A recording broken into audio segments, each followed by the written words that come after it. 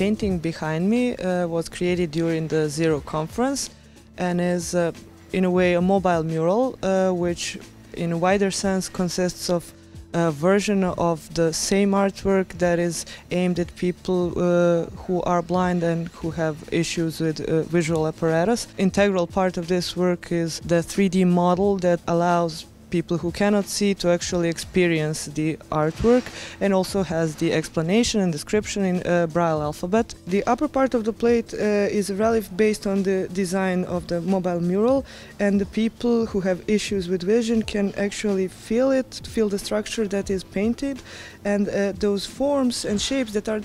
they are not familiar with are explained in Braille alphabet, so that they can actually learn about what they've experienced through the tactile senses. What is new for us in this artwork is the fact that for the first time we included 3D elements that are also tactile into the work itself.